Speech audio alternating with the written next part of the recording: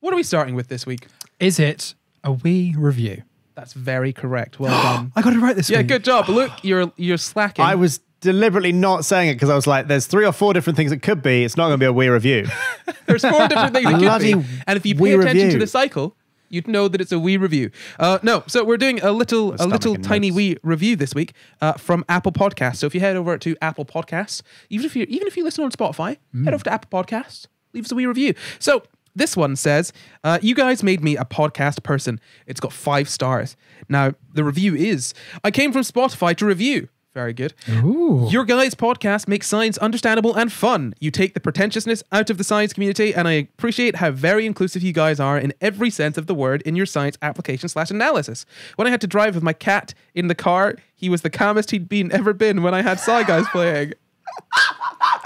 And that is confirmed to be because you were listening to us. Yes, scientifically speaking, canon. We calm cats. Well, thank you very much for that review. Again, as I said, head over to Apple Podcasts where you can leave us a wee review. But if you listen elsewhere, just head over there anyway. Do it. Why not? What if Shall you we don't start the have a show? Mac or an iPhone? Oh, true. Steal one. Wow. Shall we start the show? Let's start the show.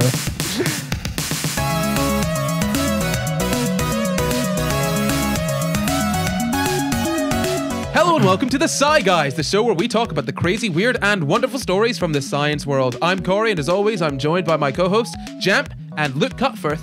And this week, very special guest, Vegard. Hello! Wow.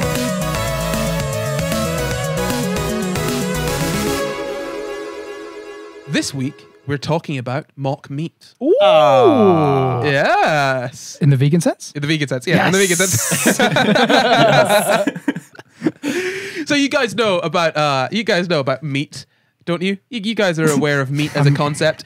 It plagues my eyes when I enter the supermarket. I try to avoid it, but I'm like, oh, no. So Anyway. meat, yeah. So we all know about meat. Scientists are trying to come up with ways to make meat without the murder, and we might have had a breakthrough in sort of recent years. So I'm going to be talking today about lab-grown meat or cultured meat. I love that because it sounds a little bit more cultured than than traditional murder. meat. Meat straight from the abattoir. Yeah. So just before we dive on in, this is a kind of, people think this is kind of a vegan topic, but we'll get into why it isn't exactly later on in the episode. But just to let everyone know, we're all vegans, aren't we? More or less. Yeah. I guess I'm a vegetarian, but yeah, I don't really consume that many animal products. Yeah, fair enough. We should probably talk about what meat is in the first place. You guys know what meat is? Flesh. Flesh that comes from animals. I mean, That we usually cook and eat. Vegard, you got any guesses? I mean, that really says it, doesn't it? Just, I was going to say meat, but that's a little Yeah. bit of the question. Is it muscle? Well, no. This is the thing. It's not. You guys are kind of close. So it's basically just the parts of animals that are used for food. Specifically, the sort of definition I found said edible parts of the animal, but I thought that was obvious. Parts of animals used for food. So it's not just muscle, because obviously it's usually muscle. You usually use the muscle, but it could also be. It's also the fatty parts. You can also have delicacies like the eyes and the brain and the kidneys. And the testicles, Wait, liver. does eyes count as meat? Yeah, it's any sort of edible part of the animal. Really, is meat. Oh. So Yeah. then bones are meat. Disgusted. The bones aren't really edible though. But dogs eat bones. Yeah, but And Haribo Is it just consumers eat based- bones. oh my gosh. Okay, So is There's gelatin also meat. sometimes Oh my God, this is like that tendons and stuff scene. left in the meat. Would that count? yeah, tendons and stuff count. This is like the scene in the In-Betweeners where it's like, our shadow is made of atoms. oh yeah, outnumbered. Yeah, like it's what are atoms? Everything's made of atoms or shadow. Yeah. Oh my lord. No, but it's someone sent us that meme a while ago where it was just it was outnumbered. It was Karen from Outnumbered asking questions. Yeah. And they said it was SCI GUYS and Yes. Luke was Karen. That is so spot on. The only time I'll be happy to be called a Karen. Meat is parts of animals that are used for food, usually the muscles and fat. And the reason that meat is so good depending on what you mean, depending on what you want good to mean, is that it's a complete protein food. It gives basically you all of the amino acids that you need to be a living human body. Because the thing about humans is that we need amino acids. Those are the building blocks of proteins, but we can't make all of them in our body. So we need to get them by stealing them from other things that already have them. They've already put in the work to eat all the nutrients. Yeah, they've put in the work to get And we're those just amino like, acids. And Thanks we're just for like, doing that. all right. Stab. Yeah. I'll take it from you. Oh, look at this lovely cow I've raised to build amino acids for me. Would be a shame if somebody ate him. How convenient. A complete package. But yeah, parts like your sort of livers, kidneys, hearts, and all of that other stuff. Basically, those organs are very good for vitamins and minerals. And the great thing about meat is that there's a high bioavailability in that they come in a form that you can easily sort of add into your body. Because the thing is that this is something that I don't think is really taught very well when it comes to nutrition. Is that it's not just the sheer amount of the thing that is in the food that you're eating. It's about how readily your body can utilize that. So if you've got something with a low bioavailability, basically what that means is that it's not in a form that your body can uptake very well, so it would need to convert it into a form that it could. So it would probably be better to have something potentially with a lower total amount, but a much higher bioavailability than... Is that why, like, vice even versa. when there's like vegan proteins, it doesn't necessarily mean you're getting like the full amount? It's Yeah. because you can't take it out, so it doesn't even... You have to eat a lot more protein. Yeah, it depends. Yeah, with some vegan proteins, it can be... they're not necessarily as bioavailable, so you've got to eat more. But with others, that's not the case. But with meat, the good thing with meat is that because it's already been used in an animal that is fairly similar to us. It's basically in a form that our body's like, yeah, I know how to use this. Yeah, cool. Sound. And yeah, you've got so generally 95% of the protein in meat and about 96% of the fat in meat are digested. And because meat has generally got quite a high fat content, especially in comparison to other foods, you know, or animal products in general have got a higher fat content. Which fat basically slows the digestion of other foods. So what that means is that meat can help you feel full for a relatively long time. So meat is, when you think about it, as a food, is pretty good. I mean, and the thing is that, like, you know, above like pretty much all else, when it comes to what humans want to eat, it is meat, because it is a really good food. It's got everything you need, and it's very good for you. So we really want meat. But obviously, the population that we've got right now, we've got about 7 billion, 8 billion people on the planet. 7 billion? There. I can't remember. Nearly 8. I'm pretty Nearly sure. 8. Too many. Well, it's not necessarily. That's the correct answer. Too many. It's not necessarily that there's too many people. I think the issue is that we've basically, as a culture, we have started to eat more and more meat. So, like the amount of meat that we eat in the UK is it's increased quite rapidly. So, you know, we have meat, some kind of meat usually in every meal. You know, apart from breakfast probably, but generally in the UK diet, you'd have meat as the sort of center of every meal. But that wasn't the case. We've spoken about that in our Veganuary episode a year ago. That's not been the case for as long as you would think. And this increased sort of demand for meat has led to horrible farming practices that there are so many reasons that you can look at our current state of farming and not like it, from the environmental impact to the actual sort of treatment of the animals, any number of things. And also the fact that processed meats can be quite bad for you. They can increase your risk of heart disease or certain types of cancer. So yeah, meat is good. It's good for you. Like, it's undeniable that meat is good for your body, but also meat is bad for you too. And especially in the quantities that we eat it and the way that we're producing it, it is terribly damaging to the planet.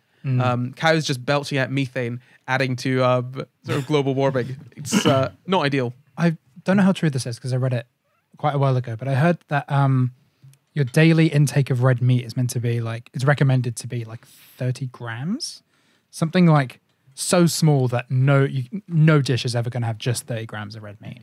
Oh no, I think I don't know about the specifics on that, but we eat far more meat than we need to. Yeah. Like strictly need to. I mean, actually, yes, everyone eats far more meat than they strictly need to, because you don't need to eat it. And that's what's really interesting. Obviously, if you're an evolving species, or if you're in a position where let's put it from the very beginning. If you're an evolving species, before you've invented sort of agriculture and whatnot, you have to eat meat, because it's the easiest way to get that sort of food source, that sort of protein source. But as we kind of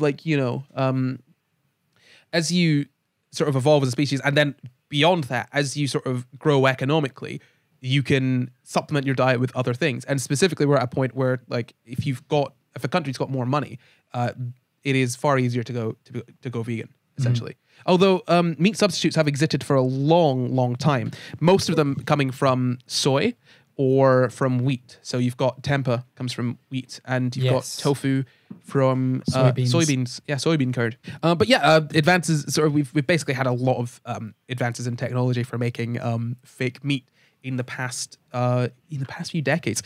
So on top of the sort of meat substitutes like tofu and tempeh.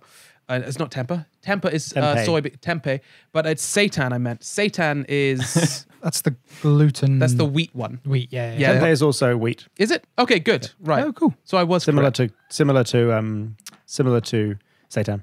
Yeah. So there's I think there's proteins in wheat, and so you're basically you can make it at home from. Sorry, I'm wrong. Tempeh is a soy product. Yes. Oh, I was wrong, and then I was right.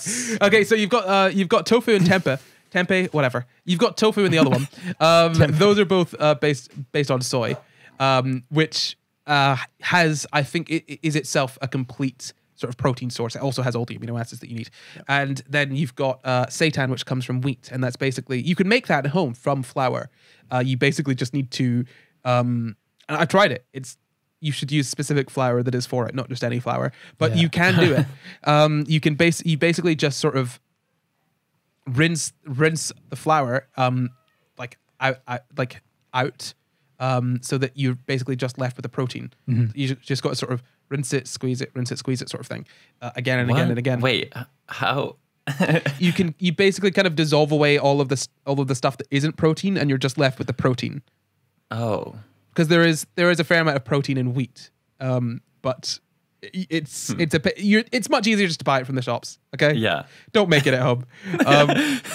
But yeah, so we've had those ones for long time, like centuries. But we've kind of tried to move more into making plant-based meats that are more meat-like in recent years. So there's things like corn, which is based on mycoprotein, and we've basically kind of used proteins from other sources, from plant sources, to try to kind of like make them similar in taste and texture to actual meat. I get kind of grossed out when I start thinking about corn meat and like how it's actually made. So I have to just like kind of disconnect whenever I eat it. I'm like, no, I'm not going to think about this like mushrooms growing in a lab somewhere. Really? For some reason, mushrooms really, I can't get past the fact that mushrooms like grow and stuff when it's like dying and decaying and stuff. So I can't do mushrooms. Yeah, fair enough. But plants do the same. They just wait till stuff is more dead. I know, it just looks prettier. I think it's just that mushrooms look gross. It's just a flower looks like nice, but a mushroom, it looks like something moldy. I don't know. It is something moldy, isn't it? It's basically just, it's a big mold. Big lump of mold. It's a big lump of mold. When I found out about how corn was made, I got very excited. And I liked it more because I was like, oh, that's cool. You're a nerd. I am, yeah. Look, I got told in high school that corn was mycoprotein, that it was... So basically, I'll explain to you what corn is. For all of those of you that don't know, corn is generally... it's a mycoprotein, which means that it's a protein that is made from a specific sort of fungus. So I think the type of fungus is Fusarium venenatum, and basically it was found in the wild, and then it was kind of made specifically to be used to make protein for food. So basically, what you do is you just kind of grow this fungus without oxygen. You just let it ferment essentially. Yeah, this is Just cool. the Okay. word. This just is what the I word studied fungus. at uni. Okay, like I am so into this. You let the mushroom just grow. Let the fungus just grow for a bit, and then it starts to produce all the stuff that it starts to produce sort of protein, and then you treat it with heat to get rid of the RNA, because there's a high RNA content in it, and that can be bad for you if you have too much RNA. Bear in mind, RNA is like DNA's half sister. Cousin. And then you sort of process it some more, and then you've got to centrifuge it and basically get rid of sort of all of their products, and you're just left with basically a protein paste, which is 75% water. So you've grown your fungus, it's grown your proteins, you've heat treated it to get rid of the RNA, and you've separated it out from all of the other stuff, and then you're left with a wet protein paste. And at that point, you've got to then basically kind of shape it into the meat and give it that texture and all of that stuff. I think it's really cool. I think it's cool that we make meat. We make fake meat from. I just like that we just commit to it and spend all that extra time making it look and feel like meat. Well, yeah, that is a big issue. The only reason that that we've got cultured meat, the reason that we've got this lab grown meat, is because people are very stubborn when it comes to switching food, and like not in a bad way. I just mean like this is something that is well known. People generally don't like the idea of artificial foods. Generally, which is why if you think about corn, right? They don't hugely advertise that it is protein grown from a fungus. When they advertise it, they've got but Mo they Farah. have to say it because some people are really allergic to it. Like I had a friend who ate corn, didn't know anything about it, and was like so sick from it because it's he was the 1% who's allergic. Yeah. So it's so strange. They have to put that in the brackets that it's like fungus and you can be allergic to it. Yeah, they do. So they do say it, but they don't. It's not like it's in their adverts. That's not a. They downplay that hugely. Fungus. Yeah. Yeah, look at our mushroom meat. No, you've got Mo Farah running around and they're saying, "Hey, try this healthy alternative to meat," as opposed to being like, "This is vegan. It's it's vegetarian. Use it as meat. It's made from mushrooms. Have fun." Exactly. But yeah, it's really, I don't know. It's just really interesting to me that we have substitutes for meat, and right now we are growing a bunch of food. I think in some cases we're actually growing like soy to feed to animals to then eat ourselves. When we could just be like, why don't we just cut out the middleman? Just cut him out. Get rid of that cow. Let him go live. Let her go live by herself, doing her cow stuff, and we'll just eat. We'll just eat the food that we're growing for that cow, But yeah, so obviously because people don't like to change what they're eating, and they're kind of like sort of resistant to sort of lab grown stuff, because they're sort of resistant to meat substitutes that aren't incredibly meat-like. Yeah. We've had to kind of come up with ways of making meat that are both sort of more environmentally friendly and also less harmful to animals, essentially. So that's where cultured meat comes in. So what do you guys know about cultured meat? What have you heard about it? Not much. I've just heard that it's I have literally just seen a picture of a scientist, and it's I've just heard that it's grown in a lab, and they take some piece of an actual animal or something, and then they grow that from that one little piece or something. That's basically it. Yeah. That's essentially what it is. So how it works is it's basically meat grown in a lab using animal cells. So this sort of started way back in the 1990s, but then it was more around sort of 2013 that it really started to gain traction. And that was around about the time that they gave a burger that was a lab grown burger to a journalist live at a press conference, and from then on it kind of really exploded. So not the burger, it did not literally explode, but the field exploded. So you then had it like, you then had more people sort of investing in it and sort of investigating. But at that point, that burger that they gave to the journalist, apparently it cost, I've heard, anywhere from about $250,000 to about $300,000. I heard $250,000. Yeah, so I've $250,000, let's say, and apparently it took 3 months to make. Oh, wow, that's less time than it takes to make a cow. Yeah, okay, okay, but you also no, because you need to make a cow first to get the cells to grow your meat from the cow. I don't want to be doing meal prep 3 months in advance, Technically, you don't. I mean, you could just take the embryonic stem cells off the cow. So you could do that as well. Yeah, true. So you don't need to make a whole cow first. No, you could just take that bun before it's out the oven before it's done. So yeah. But wait, did they only manage to make one in 3 months, like one burger? I think they made more, probably. Okay. I think they. I don't know the specifics. But I think the point of the story, Corey, is I think the point of like why that was a problem and why it was so expensive is because they weren't producing this in a mass scale. So that one of the it's like one thing is to develop the technology, another thing is to scale it up to mass production, which is another whole problem. Yeah, this is another thing that I did at uni as well. So when you're talking about these kinds of processes. Essentially what you've got to do first, like Luke said, you've got to kind of get the proof of concept. So you start small. You start with basically a pilot system, which is tiny. Like, if you think of the sort of bioreactors, the kind of vats that they grow stuff in, now like at a commercial scale, they are huge. If you think of the vats they use, for example, in making beer, the vats that they use that for, they're huge, massive things.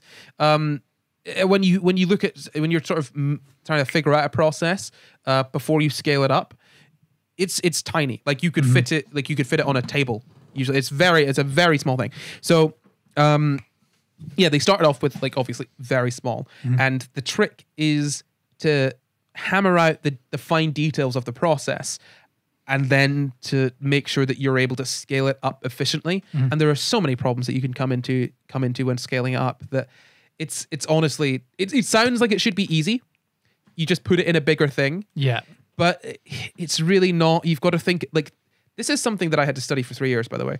You got to think about mixing. Like the amount of time I spent in university learning about mixing and its effects on bloody microorganisms. You got to think about the mixing of it. You got to think about the sort of temperature, how you keep it consistent throughout, the harvesting, the adding in of the sort of adding in of the components, how often how often you clean it, how you can clean it if you've got to completely empty it out to make sure it's a lot. And especially because this has got to be food grade stuff, the standards for it are super, super high. Whenever you're making something for human consumption, or like sort of drugs for humans, if it's going into a person, the standards on that are like through the roof. They are very, very strict on sort of the safety of it. How accurate is it to like? Well, I guess it's literally real meat, but like, is it exactly the same? No. Like how? Okay, because that's what's confusing to me. Because it's like from a cow or whatever, but like, is it really the same? Not really. So. Look, I'll kind of explain how they make it, and that'll probably answer your question. Yeah. That'll probably answer your question better than just saying what the answer is.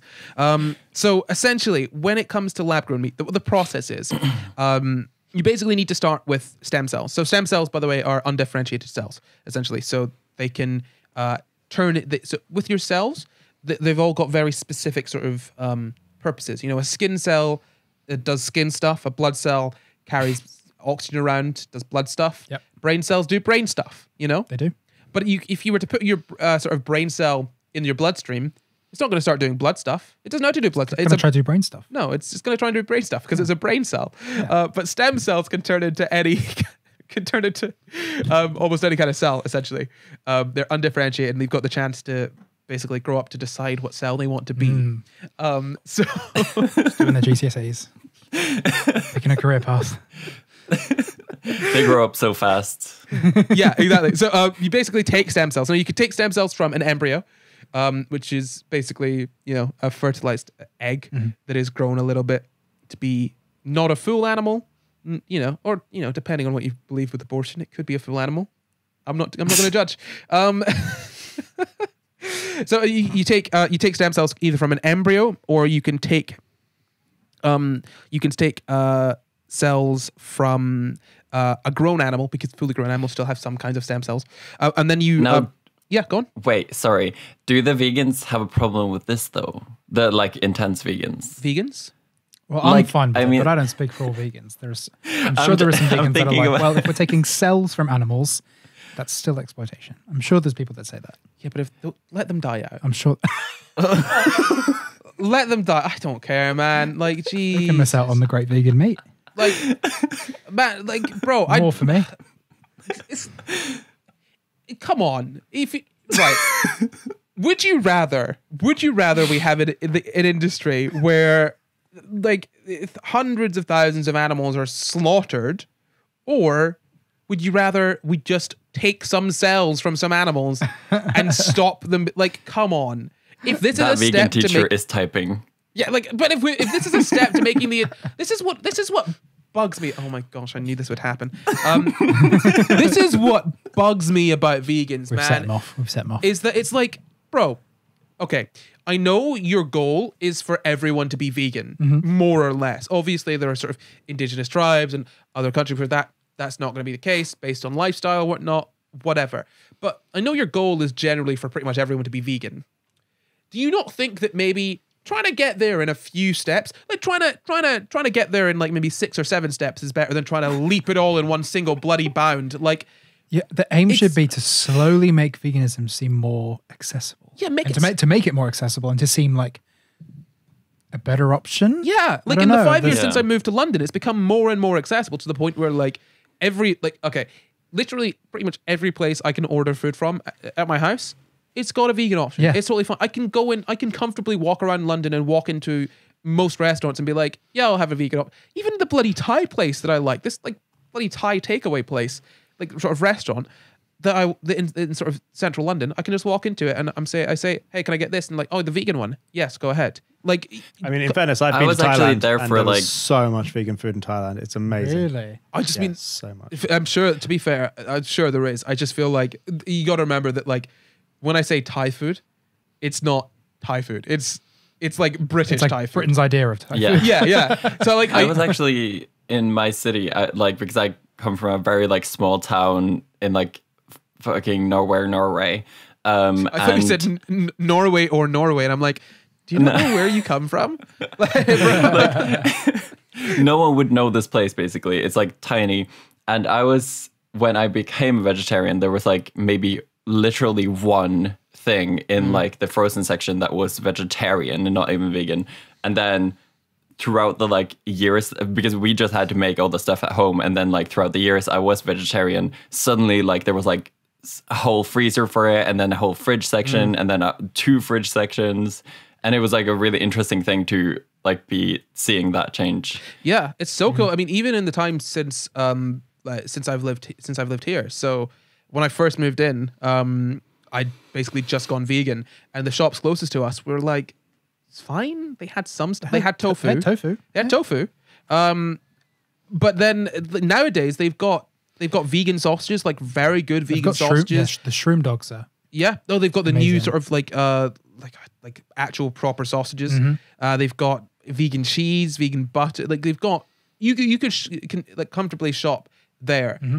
and be perfectly fine being vegan. And I think that's great. I think that the sort of way to get more people to be vegan is not to be a militant sort of if you eat animals, you're a bad person kind of thing. And I think there is a place for the guilt.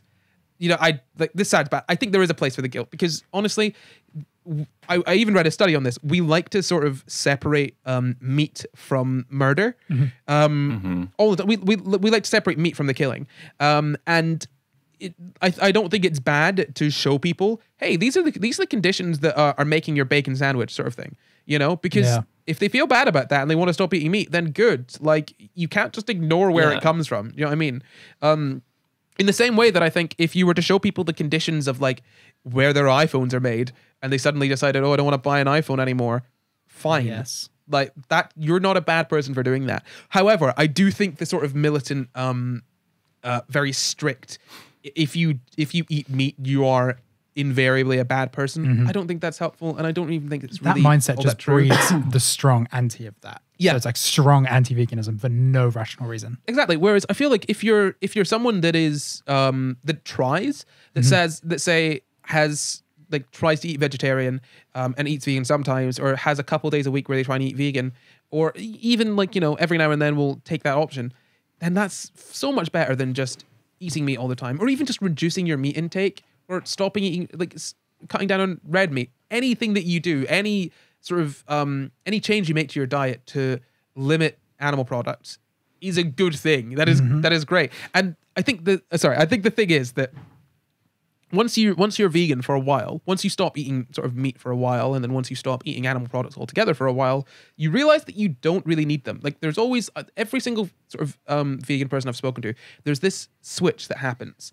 at some point in their life where at the start they find it really difficult. They think, oh man, this is such a slog. It's so restrictive. There's so much I can't eat, and it's so difficult to do this and that. And then suddenly, at some point down the line, they change their mindset to where they stop thinking of animal products as food, and suddenly they're like, oh, I was limiting myself by thinking of animal products as food, whereas now I don't think of that. I can do anything with what's put in front of me, Yeah.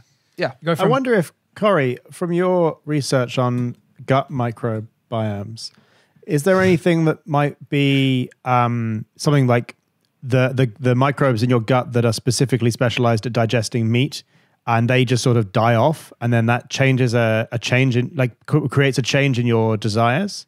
Because if you have these things that are going meat, and that slowly goes, obviously there could be just a thing in your brain that switches and slowly, like your training system, the reward system changes. But I wonder if there's a microbiome thing as well. No, probably. So, okay, I love that you say based on my research with the gut microbes, as though I've been sitting doing that. No, working on his PhD. No, just to be clear for the listeners, based on my reading, I did a dissertation on it. Based on my reading on that, that's research. No, I know. I just don't want people listening and thinking that I've done. You've sat in a lab with some guts. Yeah, I was trying to big you up there, Corey. You've ruined it. He has to knock himself down. I can't. Look, I don't want people thinking that highly of me. No, so based on what I know, that could make a lot of sense. There is interaction between, there's the gut-brain axis. There's interaction between the microbes in your gut and your brain. So absolutely, sort of microbes that are more geared towards digesting more of the products you find in meat could potentially like sort of die off and have less of a signaling effect on your brain. That's a very plausible hypothesis, I would say, Luke. Thank you. But the thing is that actually, I think the thing is that actually with meat, like I said, it's high in fat and it's high in protein. Those are two things that generally, if you're surviving, those are hard to come by. So that's why we were talking about this in the taste episode. Things taste good because your body needs them. Sugars taste good because they're an instant source of energy, basically. Fats taste good because they are a great energy store. They're very energy dense. Meat tastes good because it's high fat content and like packed with protein. So it tastes good. We genuinely want meat. Like we salivate when we like think of meat because our body is kind of hardwired to know that this is good for it. So I don't know whether sort of change over time would be because of sort of your brain sort of on that level, you sort of changing what you think of as food. Although that would be difficult because it is so hardwired in. So I think that sort of change could be in part probably due to the microbes in the gut.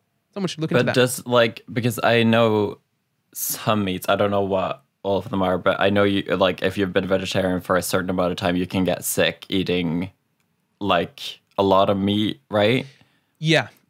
Does your brain like subconsciously know that, like, or is it just? I think that's probably to do with the culture of your gut. So yeah, we think of ourselves as sort of being our own individual organism, like with no help from anything else. But actually, when you look at us very closely, there are lots of tiny little living things that aren't just living on us, but they're more sort of living with us. It's like you know the concept of a what's it called when two things live, symbiotic relationship. You know the concept of a symbiotic relationship, yeah?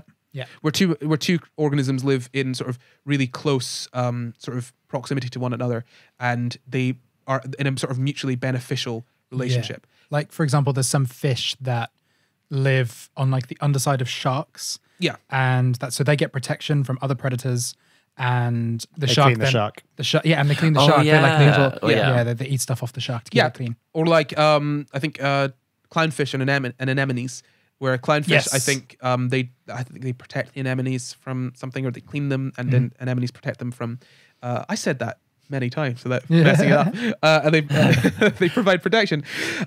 So that's what a symbiotic relationship is. And actually, in your like all over your body, there are small, tiny little organisms living, not just sort of with you, like not just like sort of on you, but with you, sort of thing, in a sort of symbiotic relationship, particularly in your gut. Yeah. If you had That makes me feel itchy. I'm not gonna lie. well, honestly, if you didn't have all of the microbes that were in your gut, you wouldn't be able to digest a lot of the things that that you should be able to that you would normally be able to digest. So, and the thing about that is that if you don't feed those microbes the things that they are sort of like geared up to digest, then that population is going to go down. Yeah. So I think with not eating meat for a long time, I think it changes your gut biome. It changes the sort of microbes that exist in your gut. I found that particularly with dairy, like being off dairy for so long. Every time I've accidentally been served like real cheese, it makes me feel so sick afterwards. Yeah. Something about dairy. Well, I think dairy. Well, the thing is, we're not actually really. People say we're not supposed to have dairy, but ultimately, it's very odd that we're so into dairy because it is. We have kind of I think we had to evolve to be able to digest it into adulthood because you only really have the enzymes that you need for breaking down milk and other dairy products. You only have those enzymes when you're a baby and you're drinking breast milk because that's what milk is for. It's for babies. And so apparently I read I can't remember where I read it, but I read somewhere that apparently we sort of lactose intolerance was the norm. Like we were lactose intolerant for a long time after we started drinking milk regularly. So there was a long period of time where humans had milk as a regular part of their diet, dairy products as a regular part of their diet, but they were to some degree lactose intolerant. And I feel like so many people now, like I don't know any of my friends that are like, oh yeah, I'm completely fine digesting dairy. I feel like 90% of my friends have some kind of issue with dairy. Yeah. Apparently, I mean, I think in places like I think Japan, I was for just about example, to say, I think I've heard about places like off the top of my head, China, where dairy is not a big part of their cuisine that often. It's something like 80% of adults are lactose intolerant. Yeah, because really high. They should be. And the thing is, when people say, "Oh, cats are lactose intolerant" or "hedgehogs are lactose," yes, they're bloody animals. Of course, they're lactose. Yeah, that's a bit weird. Why are you feeding a cat like cow's milk like that? Yeah, they're not babies. Like, okay, cats are babies for life. We've basically done that to them. Yeah. But yeah, no, if you're an adult, then you kind of should be lactose intolerant almost. So how is cultured meat made? Essentially what you do is you take your cells, you apply some enzymes to them. Enzymes are little biological sort of proteins that help chemical reactions happen. So you give them some enzymes to make sure that you've got stem cells. So you've then got your stem cells that you've taken either from an embryo or from a fully grown animal. And you pop those stem cells into a bioreactor, which is just what we call, it is the name that we've got for basically a big thing that you grow stuff in. It's got a big stirrer in it. It's got heaters in it. It's bloody brilliant. That's what a bioreactor is. It's basically a big stirry pot to grow stuff in that is sealed from the outside. And you put that in there and let them what's called proliferate and differentiate. Basically, you let them grow. Like a lot, you let them sort of divide and make more of themselves, and then you let them differentiate, by which I mean turn into a specific kind of cell. And so what they then do is turn into sort of something called myofibers, which is essentially like sort of protein sort of muscle cells. And then you put them onto a sort of scaffold, and you let them grow on the scaffold to grow into the sort of desired shape or whatever that you need. And then you've got an edible product at the end of that, at sort of the end of that process. So to sort of simplify that down, essentially what's happening is you're taking a sample of cells from an animal. You're making sure that they're stem cells, and then you're putting them in a bioreactor and letting them multiply and turn into the proper kind of cell that you want, muscle cells essentially. And then you're putting them on something for them to grow more and have the right shape, the right sort of structure that you want. And then you've basically got an edible product at the end of that. Corey, what causes the stem cells to specialize into muscle cells? Putting stem cells in a particular environment will cause them to differentiate into a particular kind of cells. Generally in the body, that's how stem cells work. I don't know specifically how they're getting them to differentiate into these muscle cells, though. I can look. Is this anywhere near like cloning, or has it like? Is it? So cloning is much more straightforward, I think, than this. Okay. Like But you couldn't create a full like cow, like if this was like advanced upon, like if this was like made. Could you? Like you could. I think there's easier ways. This is the thing. I was talking to a friend about this the other day. No, this is great. I was talking to a friend about this the other day, that I think that it's really interesting the way that we think about scientific things sometimes. Yeah. So someone asked me basically, is there a way to take sort of raw materials and produce sort of a living thing just from those raw materials? And I said, so basically they were talking about a snake. Is there a way that I could like take raw materials, put it into this machine, and then it pops out a snake? And I said, yes, a snake. A snake is a snake making machine. That's what you're asking for. And so in this case, you could conceivably sort of like, I mean, I say conceivably, it would be incredibly complex and very difficult to grow all the individual parts that you need to make a sort of cow. When if you wanted to clone a cow, what you could do is just sort of take a sample of cells, and basically we went over this in our sort of Dolly the Sheep episode, our cloning Attack of the Clones episode 3. But you could basically episode 5. Fucking hell. Okay. I thought I had it. So you basically you could take a sort of cell and you could make a clone from that, and then you just let the clone sort of grow inside of a surrogate mother. Growing a clone from like these small parts would be like so painfully tedious when you've basically got like animals just do that themselves, you know? I'm imagining like a botched, like stitched together cow. Like that's just all wrong. Well, okay, you got to think this is so we're not growing like a cow's leg and then chopping it up into meat. What we're doing is we're growing the proteins that make up the cow's sort of muscles fibers, and we're letting them grow on a scaffold. So we're like effectively you've got, let's say, a sort of, it's kind of like almost 3D printing. So you're not making a leg and then chopping it up. You're making a steak. You're making the tiny individual parts of a steak. All of the sort of cells that make up a steak. What you're doing is you're like piecing them together like bits of Lego to build the steak, rather than sort of breaking down a leg, if that makes sense. But to my understanding of it, Vegard, it's basically a very similar starting position to how you'd make a clone, because a clone would come from an embryo, and an embryo would make stem cells, and then those stem cells would differentiate and grow into a cow. And this is stem cells, and rather than differentiating and growing into a cow, they're differentiating and growing into a steak. Yeah. Is that correct, Corey? Yeah, basically, yeah. So it's like growing a steak. It's like if you could choose just to make which part of the cow rather than making a whole cow, if you could just make just the muscle parts of the cow, then give birth to that, you'd have a steak. But what I'm getting from this is this seems a lot of work for like not that much reward. It seems like, why not just have like a soy burger? Right? Well, okay.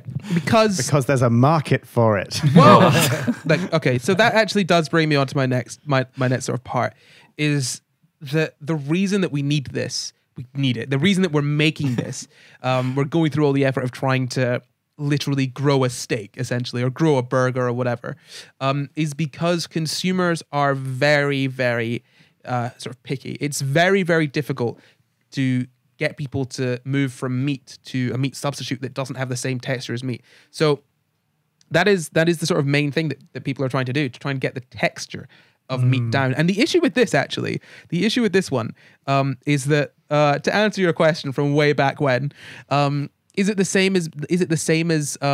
burger the same as a sort of beef burger? No, there's a lower fat content because you're literally sort of growing just the muscle cells. So there's a lower fat content, which could leave it to be sort of more dry. But and you've also got to think about the sort of the other things that create the flavor in there, because obviously an animal's body is quite complex and there's lots of things going on in there, and so just growing sort of one type of cell isn't necessarily going to replicate that flavor. But we already have ways of replicating sort of beefy, meaty flavors, which we've used for other meat substitutes. So like in particular sort of vegan burgers, they've got they use yeast to grow a specific protein that's found in sort of beef, I think. Yeah. That gives a very meaty flavor.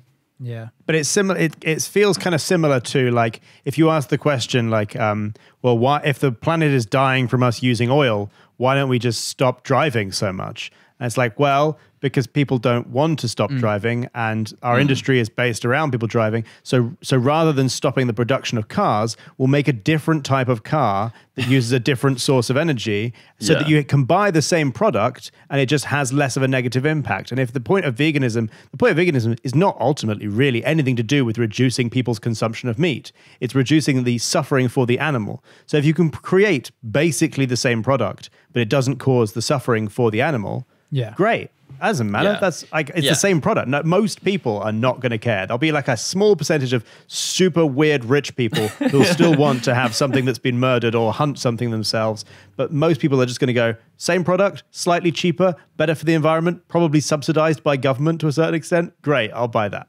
People love meat and they don't want to stop eating meat, but we need to try to transition away from it. However, I said at the top of the show that this isn't necessarily as vegan as people think it is, and it's not just because we're sampling things from animals. Because from what I've seen, the issue is that we would still have to rear animals in order to sample their cells.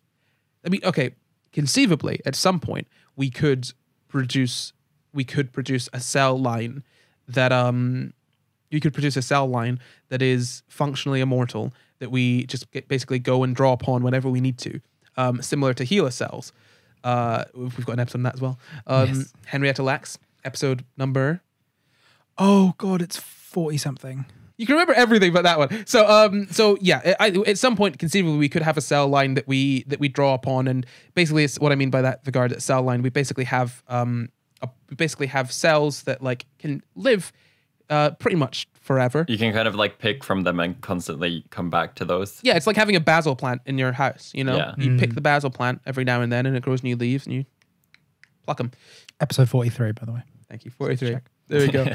Yeah, so that is not impossible, but it is certainly not where we're at right now. So if this were to take off, it would have to be, there still would be suffering of animals, but that suffering would be far, far reduced. And yeah, here's the thing. This is something that I find interesting, and it's something that bothered me until I sort of was reading studies, researching for this episode. The Impossible Whopper from Burger King, where they essentially had it was a Burger King burger that it was entirely vegan, but then they made it not vegan by the cooking process. Yes, and the kind of point of it, and it's the same as the Nando's I found out recently, their wraps are not vegan because it's really cooked on the same grill as the chicken. No. Oh, really? No. All the vegan stuff that they've got is vegan. Right. Like I think there's a separate area of the grill. The wrap, the literal wrap, is not vegan because to make it shiny, they use some bug extract to glaze it. Oh my goodness. Which is very hidden on its on their website. I usually go for the burger, so I feel fine. I have eaten so many Nando's wraps. Like every now and then I find out something I've eaten isn't vegan and I'm like, oh no, I'll remember that in the future. But I just don't care more. But this is the thing that like, and it used to really annoy me. I was like, why would you go through all the effort of making a vegan thing? And follow the last hurdle. Yeah, like not make it fully vegan so vegans can't eat it. And so people were saying to me, yeah, well, this is more to sort of make meat eaters more comfortable with eating things that aren't meat. And I'm like, you can do both.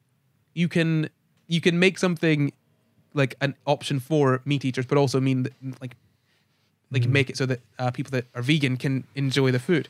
I don't think the bug glaze is pulling many meats into the. It's just the making it vegan shiny. wrap. Yeah, exactly. It's making it shiny. This is the thing. I think that ultimately, like if you can make something fully vegan, you should.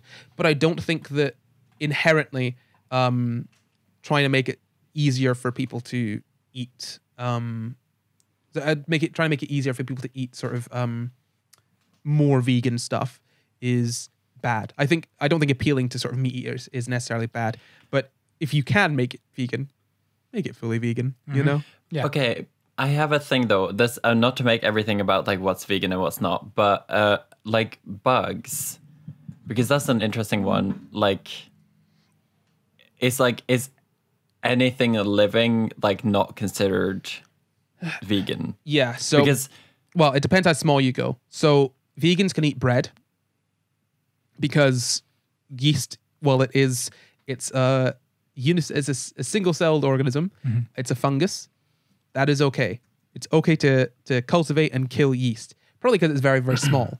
But bugs, no. Usually, you're allowed to use some bug labor because we need to, but you're not allowed to like kill and eat bugs apart from when you're killing them with pesticides or you're getting them ground up in your peanut butter. Yes. Yeah, if you like crunchy peanut butter, by the way, you've got more bugs in it than you've got than there are in smooth peanut butter. yeah, but this is like, so there's so many like weird things like that because like, for example, when you're growing plants, you're using like fertilizer, right, from cows. So is the way that, isn't that coming also from the meat industry in a way? Again, this is the thing about byproducts. I think using certain byproducts is not necessarily supporting the meat industry because, again, the only reason that gelatin is everywhere in sweets is because there is a surplus of gelatin and that shit is cheap.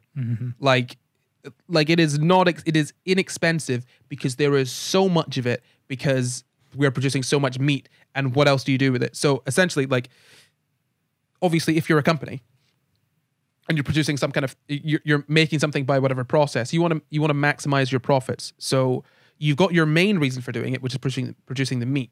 And then if you can make money by selling the manure, selling the hooves and the bones and whatnot, then you will do that. However, if you take away that like primary source of income, manure isn't going to prop up an industry like easily because it costs a lot of money to fucking make a cow and keep it alive. Like it costs a lot of money, and just selling its leavings is not gonna like make that money back. So yeah, I think that again, I think veganism, it really, for me, it should be trying to doing as much as practical, essentially.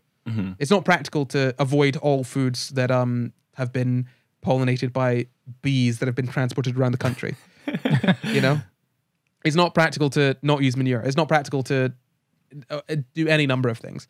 So that would be my answer to that question. Very good. Very good. Yeah. So let's just quickly rush through some of the pros and cons of this. I mean, here's the thing. Issue is that it would still require us rearing animals for now. We don't know whether it's actually cost effective or not. Right now, it's not cost effective. Scaling it up, it's tough. Scaling things up is always tough. $250,000 isn't cost effective? Yeah, no. Well, now I think we're now down to about what is it? I think it's about maybe $600 per or $300. Oh, we're getting there. No, we're definitely getting that price down. The issue is as well is that a lot of these were grown using bovine blood serum, which is basically taking blood from fetal bovine blood serum, basically taking blood from a fetus, a little cow fetus, and using that as the nutrition to grow the cells, because the cells need nutrition. And not gonna lie, we actually use bovine. We use a lot of bovine blood serum to grow a lot of things, and making a version of that is much harder than just, because you would then need to quantify like specifically all of the things in it, and it's very easy just to take that and use that. So when we were growing them, we used an animal source. So we would first have to cut out that animal sort of nutrition source to make it more vegan, which is possible. I think the scientists that have been working on these for various companies, they've said that is a fairly straightforward next step for them. So basically one of the hurdles is making it kind of as vegan as possible, reducing the amount of animals that we need to use in it, and reducing all animal products in the production process, because otherwise it's kind of, if you're trying to go up against the meat industry but you're using the meat industry to help you make your product, it's not really going to work. So we've got to figure out, obviously, we've got to try and scale it up. And part of that is getting the bioreactor right. Like I said, when you scale it up, you got to think about mixing, because mixing changes at scale. Yeah. You can't stir something you can't just stir something at the same sort of rate when it's like fits on this desk as you can when it fills up the entire room, because the speeds of things will change. The actual like distance that things need to travel will change. Yeah. So scaling things up is a little more complicated than one might initially think. So that's what we're kind of trying to figure out as well. There's also scaffolding. Like we need to, the cells need something to grow on. You did a lovely little something on soda bread for SCI GUYS Live recently, which if you're a patron, you can catch that, or you can check out the SCI GUYS Live clip on YouTube. Oh, it is up there. It is. I talked about using different things as scaffolds for growing meat. So the typical way is using collagen, molding that into the shape you want, and then growing the meat on that. But there's also been studies where they've used bread. They've managed to shape bread. Wait, what is scaffolds for? So it's a scaffold is essentially like a structure that you grow your cells on to give them the shape that you want them to have. Oh, okay. Much like when you make scaffolding for a building, it's so that you can build the building. Essentially, it's okay. Not exactly a template, more like sort of think of it like a skeleton to grow your stuff on. Yeah. But sometimes it can be like you can make it so that scaffolding is edible and it doesn't need to be removed. Okay. And then there's also a big thing about this is the environmental impact. There have been different sort of gauges for its effectiveness on the environment, and those vary quite greatly. In general, it tends to sort of have fewer greenhouse gas emissions and use up like less land than than meats, like sort of traditional meats. But the energy consumption in producing cultured meat is very, very high. Apparently, from this graph I've got in front of me, much higher than beef and other meats right now. However, that can all change. We're at a point where we've got the sort of concept down. We just need to refine it. So getting those energy costs down, getting the sort of basically making the environmental impact much smaller is a key thing that we need to work on right now, using less water as well. And the sort of last thing I want to briefly touch on is probably probably the biggest, hardest problem to sort of overcome is selling it to consumers. Because again, like I've said so many times, people do not like things that are artificial. They do not like artificial things. You will see it. I hear people say it all the time where they're like, I'm not going veggie or vegan until the substitutes look and taste exactly like what I'm used to. So entitled. Yeah, right? until I can't distinguish it from actual chicken or actual beef, then I will not be vegan until I'm vegan accidentally and I didn't realize. Until I don't have to notice it. Here's the thing, right? If you're thinking like, oh, I don't want to be vegan because I would miss meat too much, I promise you will feel that for a few months. I had the meat dreams for a few months. I had the meat dreams. You had the meat dreams. It's like actual cravings as well. Meat dreams? Did you have that? You don't have that? No. You had the meat dreams? Really? No. I had dreams about meat. I dreamt about eating particular kinds of meat. Yeah. Sometimes I still dream about someone offering me meat and I eat it and I'm like, oh no, I need to rationalize it myself. And then I wake up and I'm like, oh wait, no, It's I fine. didn't actually do it. Oh, good. Did you guys ever have the like worry that you would like eat meat when you were drunk or something? Because I had that, but I never did. I There was did at the never, beginning, and like, then I never did. I even had it offered to me when I was drunk. Yeah, I don't know why. Like my brain would think that I would do that, but I would never. Yeah. So I mean, look, that's the thing.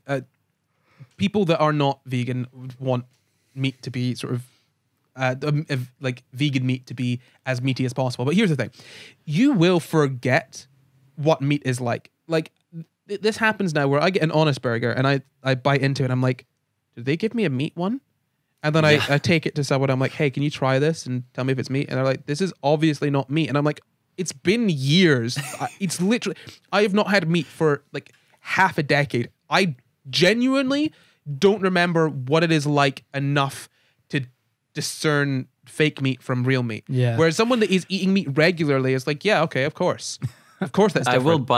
I will buy something from like the veggie section, like fully only veggie section. I will like start to cook it, and then I will have to like pick up the packaging from the trash and be like, wait. Yeah. Like, so for some reason, it's still this like in my mind that I'm like, somehow I got the wrong packaging and this is the wrong thing.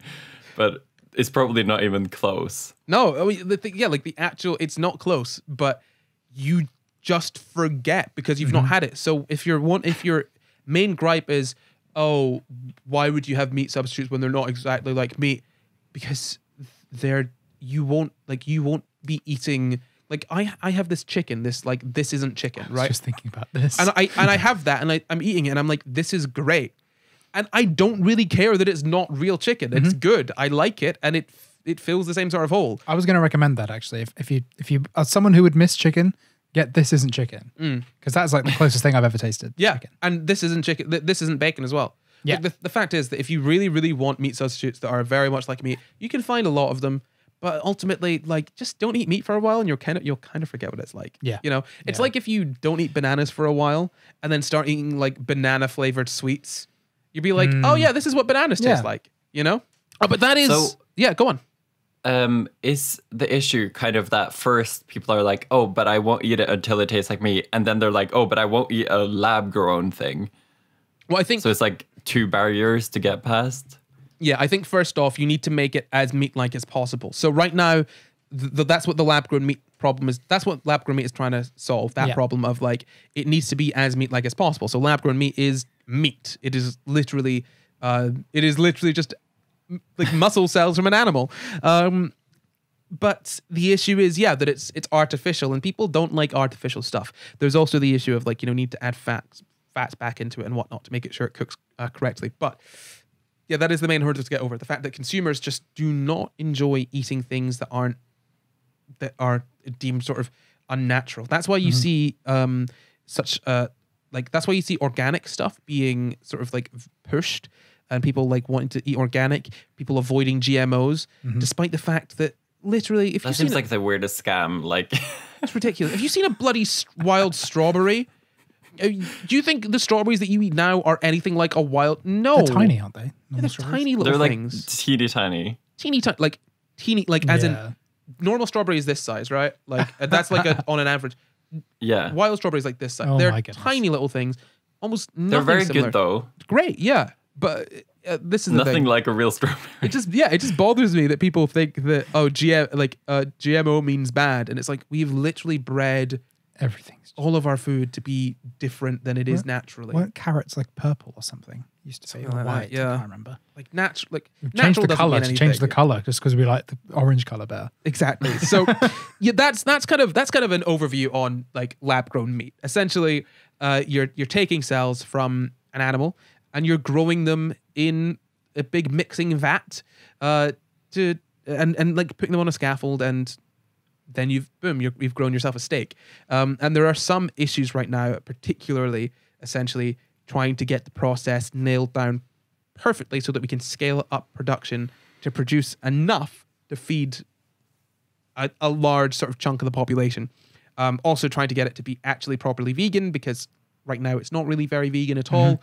And also sort of lessening the environmental impact, cutting costs, all of that stuff are sort of hurdles that we need to get over. And hopefully we'll be doing another episode on this not too long from now. Yeah. We'll have solved all those problems. But That is that. It is now time for my favorite part of the show. It's time for the quickfire quiz. Yay! So, Vegard, What? do not worry. The quickfire quiz is very simple. I will ask one question between all three of you. The first person to buzz in with a correct answer, not just with an answer, with a correct answer will win. But I must finish asking the question before you can buzz in. Okay. That's everything, right? Those are all the rules. That sums it up pretty well. Yeah, pretty good. So don't worry, Vegard.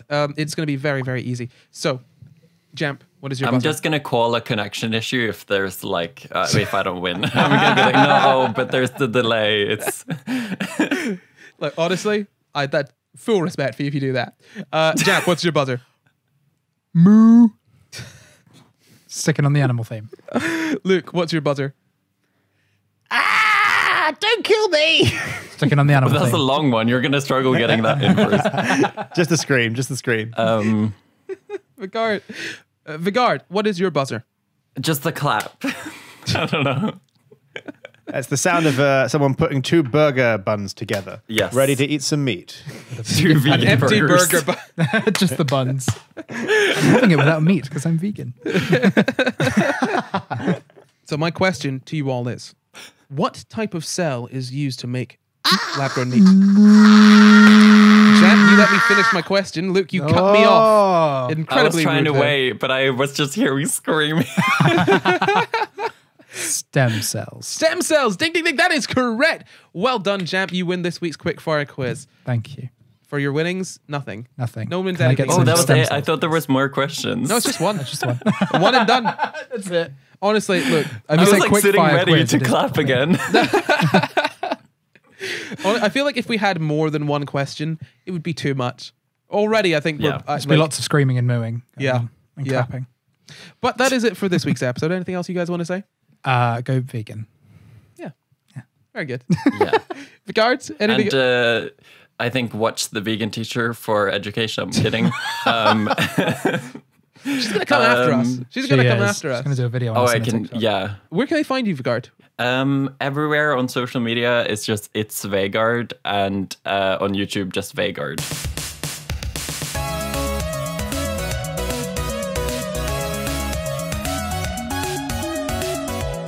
Before we go, we'd like to thank all of our patrons with a very special thanks to executive producer Ashley Muller. And also, thank you for watching. You can find the full references for this episode in the description. Subscribe for new episodes every Sunday. And why don't leave us a nice wee comment? You can support the pod at patreon.com/SCI Guys, or you can find and contact us at SCI Guys Pod on Twitter, Facebook, Instagram, and TikTok too. Or you can send us an email at sciguyspod@gmail.com. You can follow me at NotCora everywhere. You can follow me at Jampkin everywhere. Do not come to my house. Oh, it's Vegard. Everywhere, basically. Goodbye.